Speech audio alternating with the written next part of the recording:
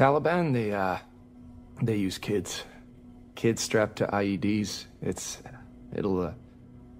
it's packed with nails and scraps, metal scraps, it'll cut through your Kevlar and fuck up your lungs, cut up your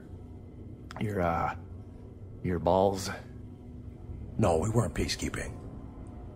If you're peacekeeping, you're trying to keep two hostile groups from fighting each other.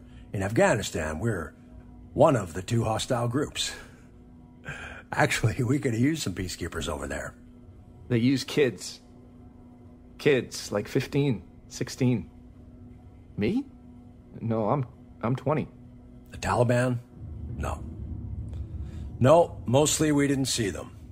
We'd see a flash, see movement in a tree line. How do we know it was them? Well, they'd be firing on us.